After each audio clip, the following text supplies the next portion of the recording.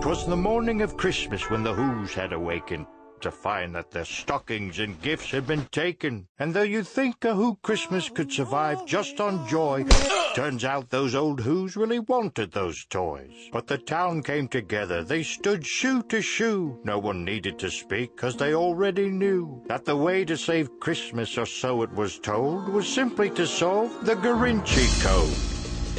Which was lucky for them, 'cause out of the air came a man who looked just like Tom Hanks, with bad hair. And he brought along friends like Nicolas Cage and old Dr. Jones, who was also his age.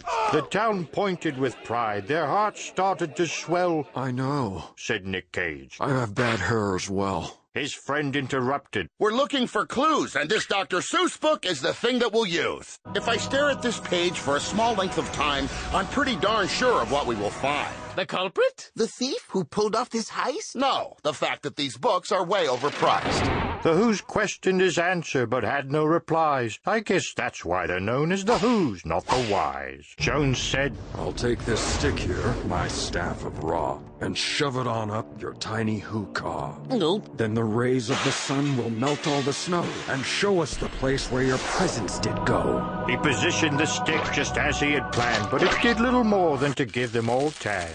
Then Nicolas Cage said to the mayor, "Can I look at your desk? It may shed a new layer." And under the seal he found an inscription, then closed both his eyes, acting out his description. "I'm led to believe that the man called the Grinch stole all your things, then took off in a pinch. He cracked his whip from an antique sleigh and knew the right codes to get out the same way." You found all that out from the desk in his room?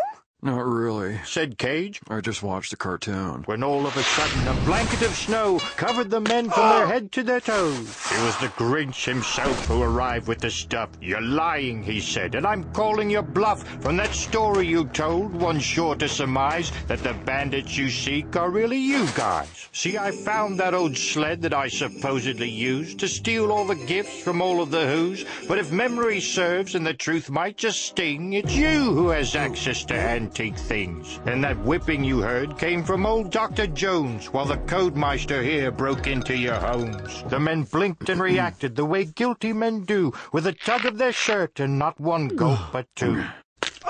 Then Betty Lou who was no more than two, and whose name we have changed so that no one will sue, said, "Why are you trying to frame Mr. G? Clearly he's not as well off as you three. He's got a bad rep from here to Barbados, and his movie did poorly on Rotten Potatoes."